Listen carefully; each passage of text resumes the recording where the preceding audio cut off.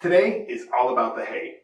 Many newcomers to farming and animals are confused and sometimes overwhelmed by all there is to know about hay.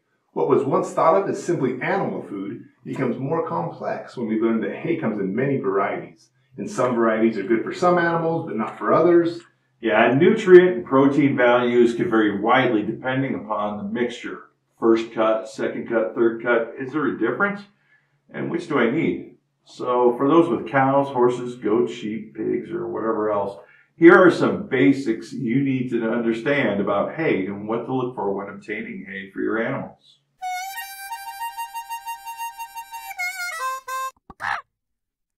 Hey!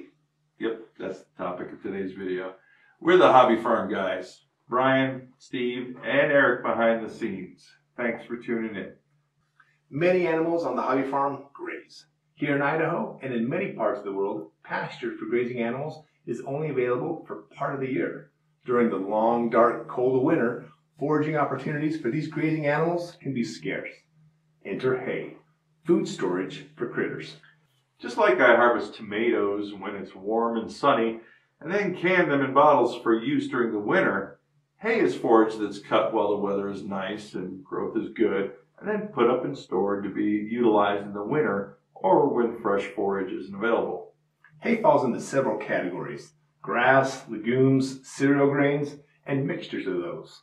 We'll begin by reviewing some of the basics about these different types of hay, and we'll start with grass. Some of the more common grass hays include timothy, brome, orchard grass, and bluegrass. In some parts of the country, fescue, reed, canary grass, ryegrass, and Sudan grass are common. Typically divided into warm or cool season varieties. Cool season grasses grow in northern areas where summer doesn't get too hot and include timothy, orchard grass, and fescue. Warm season grasses include brome grass, switchgrass, big blue eastern, and coastal Bermuda, among others. These grasses produce well compared to cool season grasses during hot and dry weather or on soils that don't hold moisture well. Grass hays have a medium to low protein content and a relatively high fiber content compared to other types of hays. Grass hays are also low in calcium, zinc, selenium, and vitamin E. Grass hay can vary greatly in nutrient value and palatability depending on the variety, where it was grown, and the stage of maturity when harvested. The nutritional value of hay is related to leaf content. The leaves of grass hay have more nutrients and are more digestible when the plant is immature and growing, and more fiber when the plant has reached full growth. Early bloom timothy grass is around 9.8% protein, and early bloom orchard grass can be 11.4%, but wait until late bloom and those values drop to 6.9 and 7.6% respectively. Those needing higher protein and nutrient levels often look to legume hays. Legumes used for hay include alfalfa, various types of clover, bird's foot trefoil, vetch, and others. Legumes tend to be rich in nutrients and provide more energy than grass hays. Alfalfa, which may have double the protein of grass hay, is one of the most fed legumes and is widely available in many parts of the U.S. Alfalfa is often cut and belled multiple times over the growing season. Alfalfa stems serve as structural support for the plant and become coarser and more fibrous as the plant grows. Like with grasses, the digestibility, palatability, and nutrient values are highest when the plant is young and still growing, with more leaves and less stems.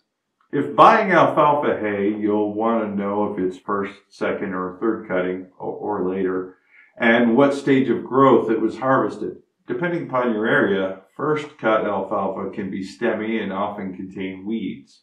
Second cut alfalfa usually has a higher percentage of stems compared to leaves if it's been growing quickly in the summer heat. Third cut alfalfa typically has a higher leaf to stem ratio because of the slower growth during the cool part of the season. And you'll want to know not only when in the year it was cut, but also when in the growth cycle it was cut. Early bloom alfalfa, which is cut before the blossoms open, has about 18% crude protein. Alfalfa cut at full bloom drops to 15.5% crude protein.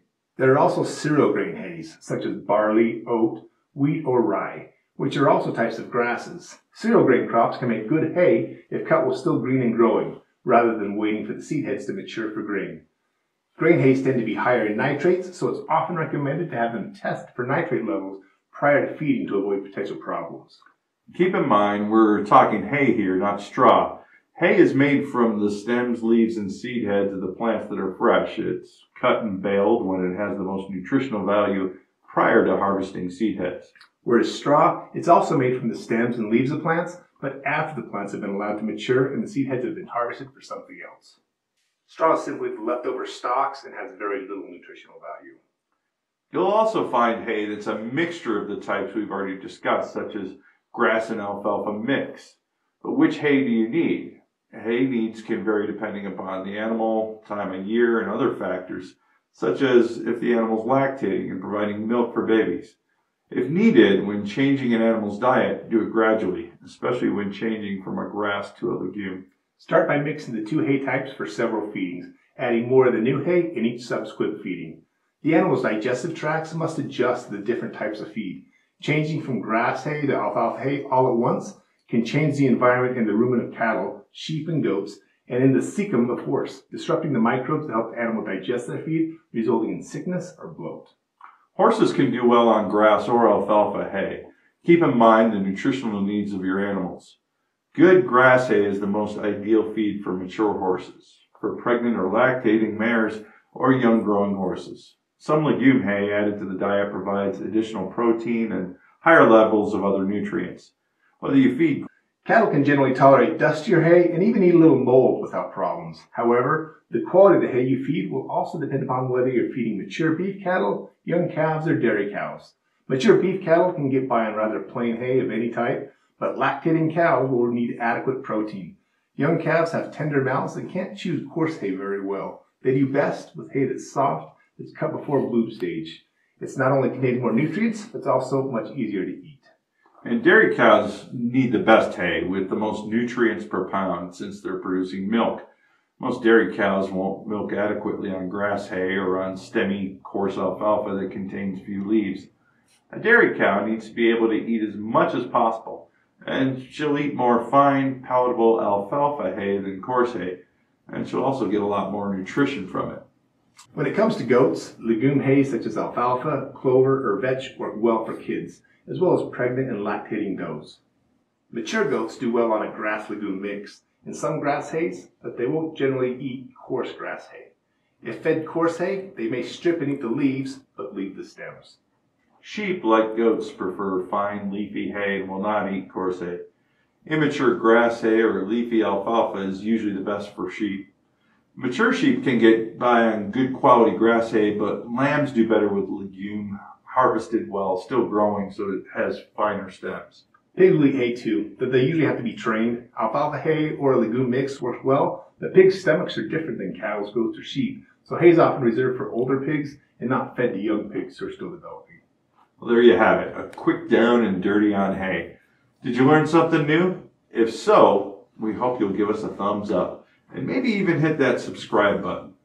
Also, share your hay knowledge and experiences in the comments section so we can all learn from each other. Thanks for watching, everyone, and keep on hobby farming.